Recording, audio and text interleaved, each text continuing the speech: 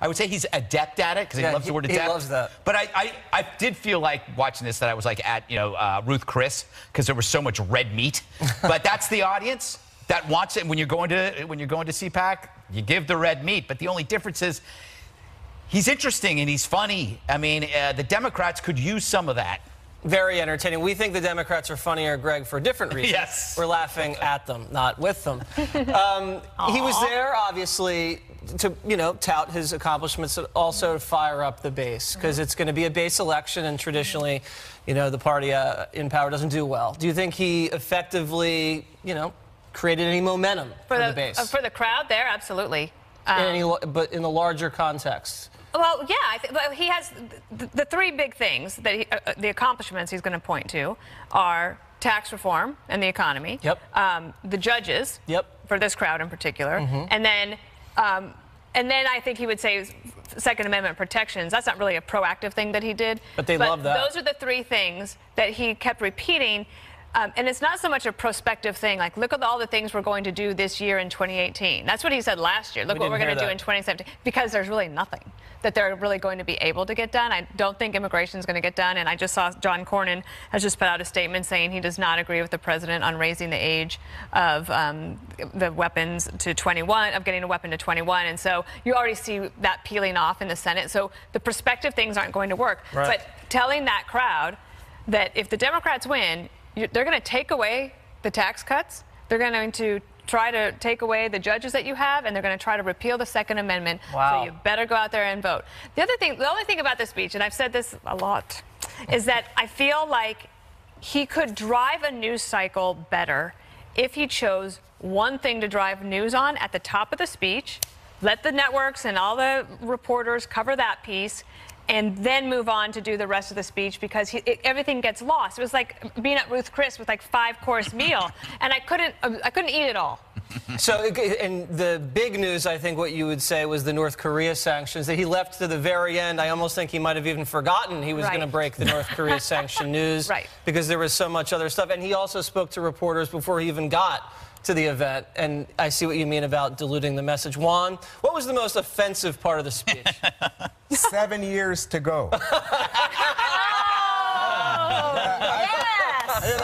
an old man, you're risking a heart attack, President. You gonna make it? 7 years. Oh, my God. That's what he said. 7 years to go. The CPAC audience went wild. Yeah. So this was a rally. That's what I thought it was going to be, and I think his staff thought it was going to be something about increasing sanctions on North Korea. As you say, he's kind of got to it at the very end, but as an afterthought. He was far more interested in, to pick up on the steakhouse analogy, of throwing out the chunks of red meat everywhere he turned. I was surprised that he was throwing out chunks, though, that had to do with things like Democrats abandoned DACA. I'm the one who cared. Wow. Wait a minute. He's the one who ended DACA and set this March deadline. Now he finds himself in a situation, the deadline's approaching, and he's got nothing, and the Democrats are willing to take a risk. I hope they're having a little more spine than they did last time when Schumer backed out on that budget deal. And then this business about lock her up. Jesse, it just seems to me like, what would you say, Greg? That's a 1970s hit?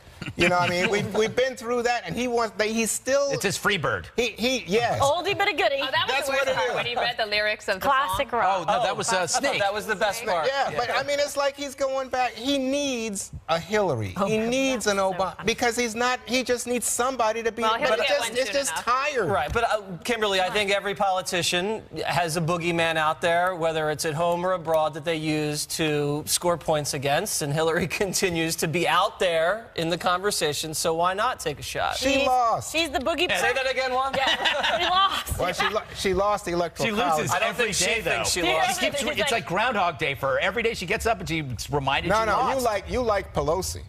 Oh, that one too. hilarious. Yeah, so Hillary's like the boogie person. But, you can't say boogie right. man. I stand corrected. Right? So the boogie person. Yes. And but the crowd loves it. They love it. They're like, oh, okay, lock her up. They go crazy. He does his hair stuff. He like the snake pumps. That's the next. So this is like classic, quintessential President Trump. This is how he speaks. Every time he gets up in front of somebody, it's a rally opportunity. Yep.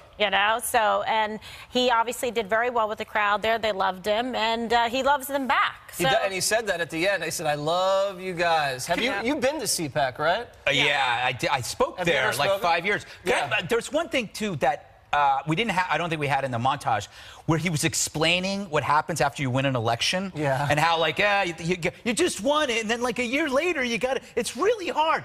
I don't remember any president ever saying that. Oh my God. That was human psychology. No, that's human psychology 101. He was explaining why you lose in 2 years in a way that people at home understand. It's like, it's so much work. You already won. And I'm going like, that's the best. It's so persuasive, I think. You're looking at me like I'm from outer space. Because this is evidence of how little he knows politics or how little preparation he had for the job. He's never been a senator. He's never been a governor. Never been a congressman. Yeah, that's why we never been a elected mayor. And he comes out and he says, oh, this is really hard. Who knew healthcare could be so complicated? At least to me, this is subject of ridicule. At least that's honest. I liked it when he said, that we're working on policies that are good for our enemies. Well, he didn't say enemies, but our opponents, and they might not even realize that these policies are good for them, but we're doing them anyway. I thought that was kind of effective. Yeah, it was effective. He had a few nice things he said about keeping his promise, Kimberly. He bragged, obviously, about he's like, the only politician that's actually kept more promises than he made during the campaign. But when you look back, besides the wall, a lot of the stuff he has delivered on, and the audience really enjoyed that. They did, and because I think they feel like he's, kind of a man of the people, even though he's a New York billionaire. He's relatable because his language, his rhetoric isn't like flowery. It's very like down to earth. Yep. It's like relatable to the average man and woman. Everyone, there's something for everybody there. We're like, you know what? This is my guy. He's not trying to talk above me. He's not trying to talk around me. He's making me feel like I'm here for you. We've got things in common. I'm getting it done. And so that's like a reassuring feeling. It's not like the typical politician where you go, I can't relate to that person at all. Right. Can I play Skunk at the Garden Party for just a second? Don't you always? Be yourself. I don't know. I can smell it from here. But I think he promised to do away with Obamacare. Well, the mandate's gone. Oh yeah, I think he said the mandate is long gone. Please get out. Obamacare is so real that Scott Walker in Wisconsin is now even thinking about backing out. It's a real mess. Then he says, oh, I think we should have infrastructure. Oh, I don't see any infrastructure spending. None. Oh, no. If the Democrats could come to the table, you might actually get some infrastructure. How about I promise to cut the deficit? The minute I get in there, we're going to cut. Well, at least he wiped ISIS off the map. Yeah, but here's what's interesting is that it's amazing to see Democrats caring about a deficit, and Trump did that to him.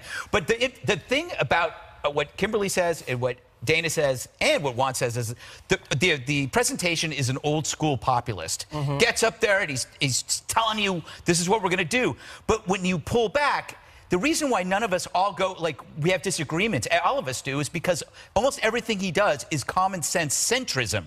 If you look at his immigration stance, he talks about enforced border, but he's also talking about 1.7 million people.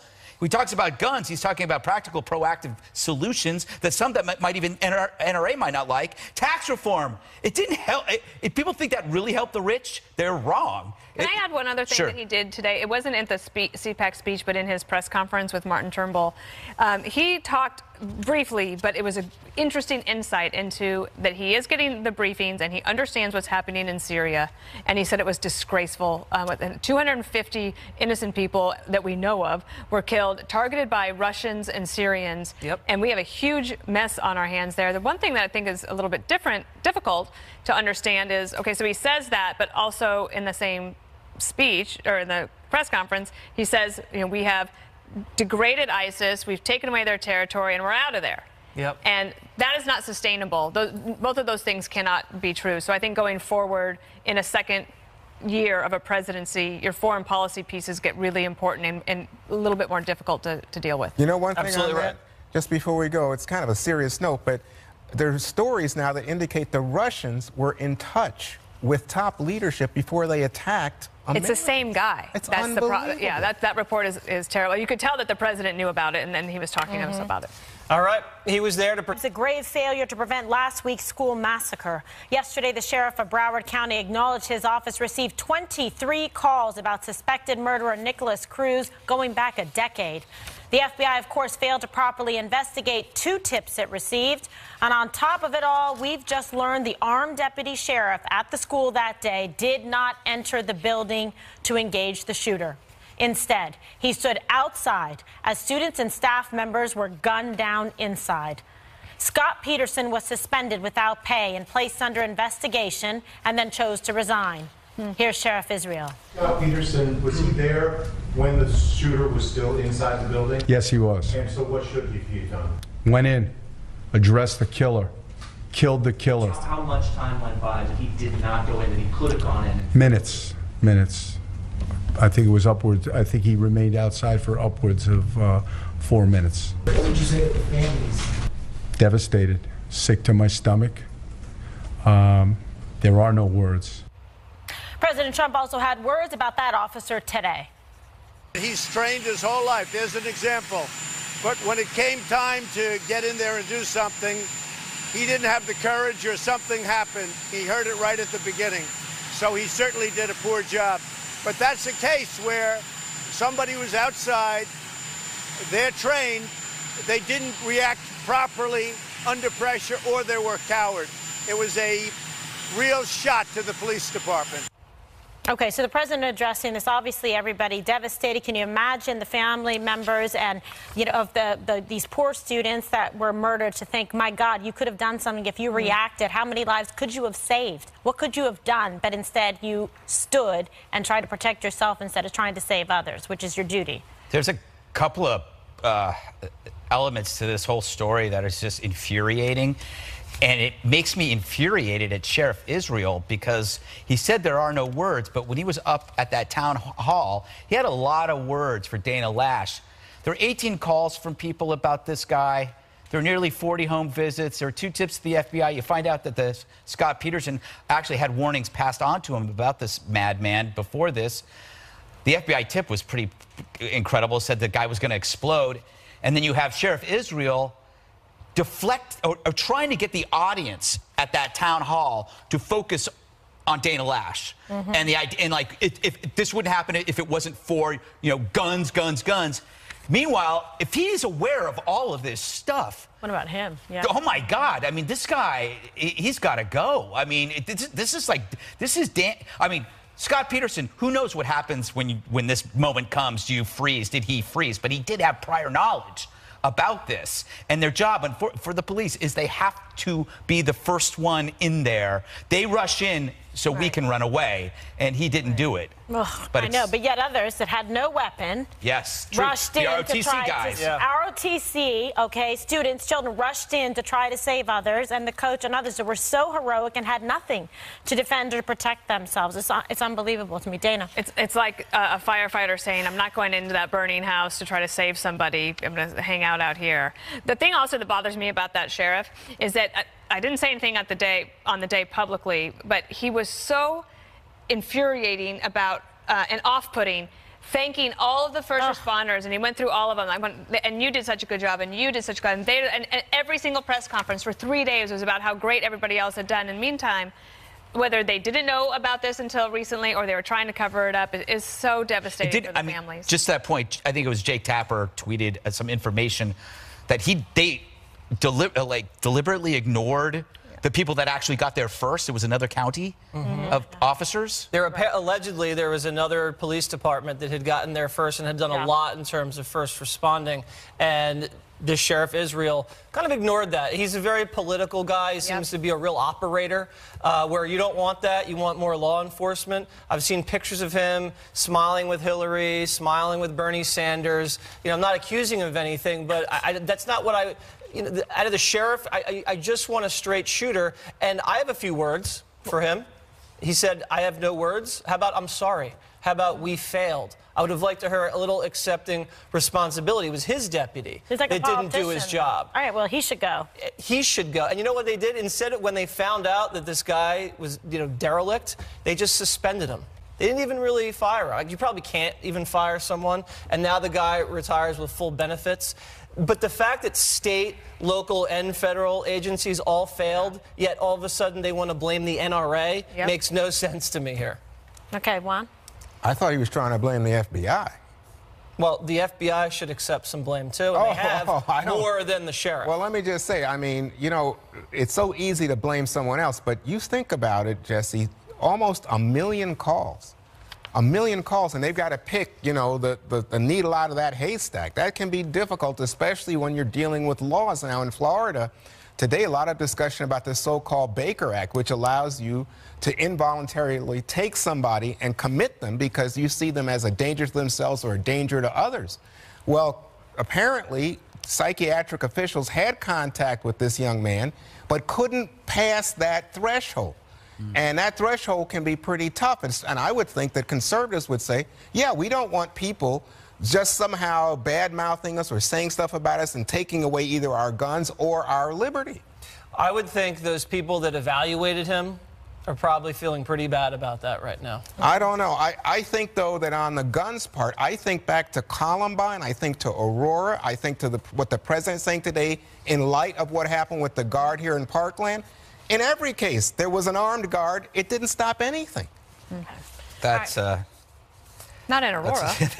Aurora was a gun-free zone, but I think it's going to be hard politically for liberals to watch if Donald Trump outflanks America today. The action targets ships and companies helping the regime fund its nuclear weapons program. If the sanctions don't work, we'll have to go phase 2. And phase 2 may be a very rough thing. May be very, very unfortunate for the world. But hopefully the sanctions will work. We have tremendous support all around the world for what we're doing. It really is a rogue nation. If we can make a deal, it'll be a great thing. And if we can't, something will have to happen.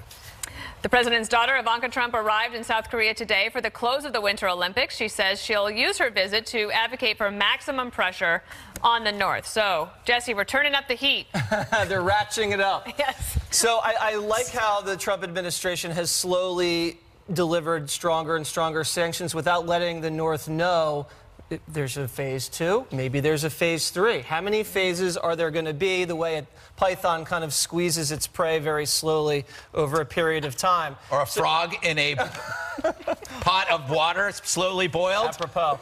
So that's the hard power, and then you have Ivanka coming with the soft power, with the glitz and the glam. Everybody loves that, and that puts a much more substance too, probably. Yeah, that's much more substance too. But I mean, not as substantive as the gunships encircling the peninsula. And I think it's a carrot and stick. Juan, one of the things interesting about the timing of the announcement is that when Vice President Pence was headed to the Olympics, he made some very strongly worded speeches about North Korea and being tough. Then we knew what happened at the opening ceremony. Ivanka Trump is going for the closing ceremony. The head military intel guy from North Korea is also going to the closing ceremony. And so I think it was a strategic move to put these sanctions out today as she's landing in South Korea. Well, I'm not sure what's going on because, remember, they canceled a meeting. They thought that Pence was going to have a meeting. They canceled that meeting at the last moment. Now, there's no such prospect for Ivanka Trump. There's no such meeting scheduled. She will have, I think it's dinner or something with the South Korean president at his residence. But the big event will be Sunday night for the closing ceremonies, and so you'll have the two of them. Now, Ms. Perino complained last time about Vice President Pence's seating. Yeah, I did.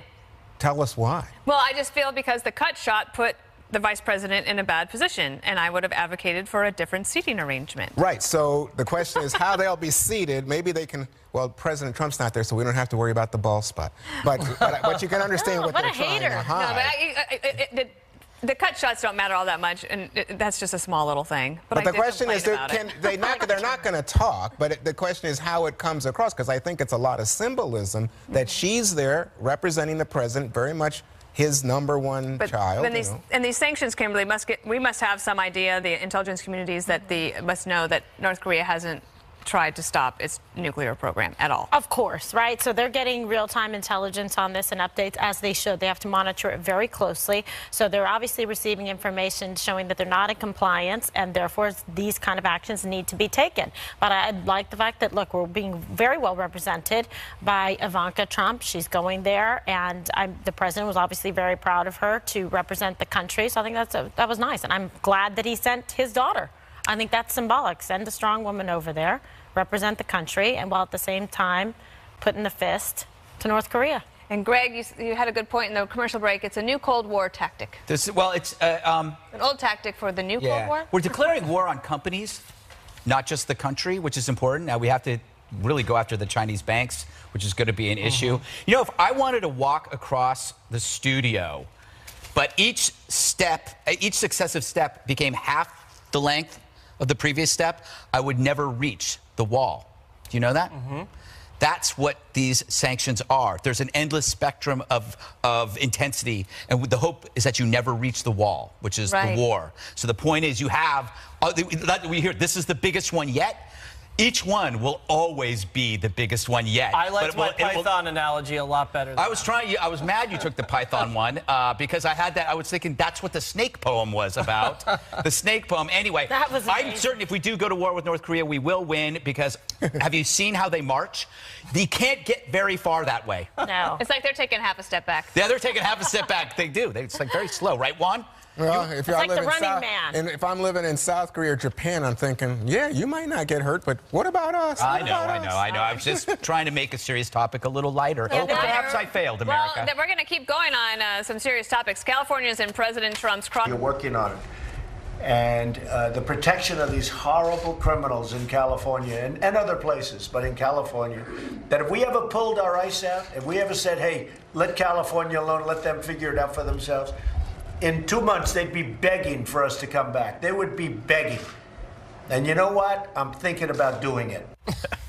Democrat Dianne Feinstein fired back, saying the president's obsession with California is growing more outrageous by the day. She says his attacks are, quote, patently false. Kimberly? Yeah, I mean, I think it's kind of funny. Oh. Is that bad? Well, no, but what's... Well, no, because, you know, he gets upset about this. If he doesn't like, because California and a lot of the politicians, they are very aggressive against him. They want to sue him about the wall on environmental reasons. They're upset because they feel that they don't like his immigration policy. This is essentially the birthplace, the capital of sanctuary cities, right, with San Francisco and the crimes that have happened. So they're a state that's very vocal and critical about the president, his policies, what he's been able to accomplish and what he is intending to accomplish, like building the wall. So because of that, they get his focus and attention. So he says things like that that perhaps are not, you know, something that you would like to hear, but this is his personality. This is who he is.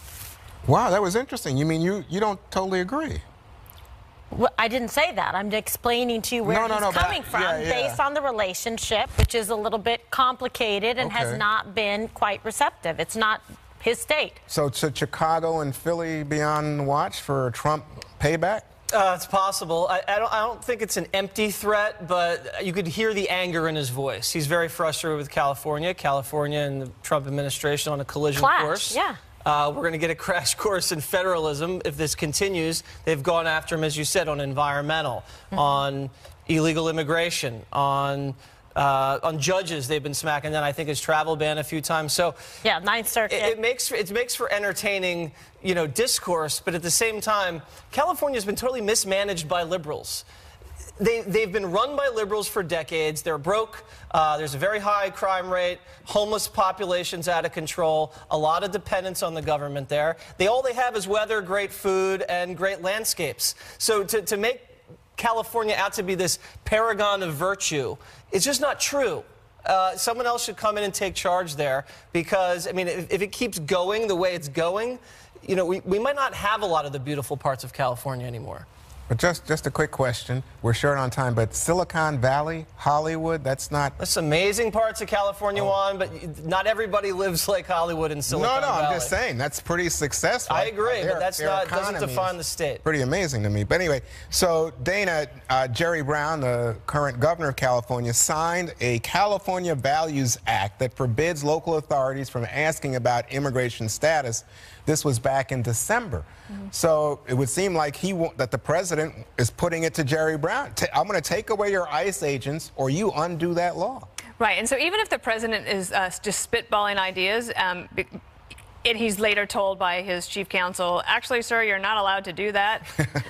It doesn't necessarily matter because from a communication standpoint, he is trying to make his case. And so he can constantly go back and say, I would have taken them out of there. They deserved it, but I got to keep them in. So you know, it becomes a rhetorical device in a way, but it does send a pretty strong message, and other states will probably take a second look and want to back away from the hot stove. So we got 2 California people on this panel. One of them is Greg Gutfeld. That's correct. Thank you, Juan, for noticing that. This is obviously sales tactic. You know, every option's on the table. We've seen this before. Remember when he asked, why can't we use nukes? Remember that? Right. What's the problem with using nukes? Right. And why can't we build a wall? Is that true? No, but this is what he really say that. But you brought up California. As a Californian, it's depressing to me because I loved growing up there. It was the best.